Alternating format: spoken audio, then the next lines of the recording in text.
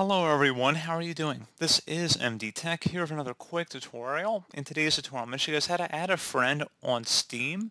So this should hopefully be a pretty straightforward process, guys, and without further ado, let's go ahead and jump right into it. So all you have to do is select the Friends tab up at the top, and then select where it says Add a Friend. At this point, you go ahead and add a friend from this page here. And that's pretty much it. So my account isn't fully set up, so that's why it's not allowing me to do that here, but you go ahead and search for that username through here, and that would begin the process of initiating the friend request. So pretty straightforward process, guys. I do hope I was able to help you out, and I do look forward to catching you all in the next tutorial. Goodbye.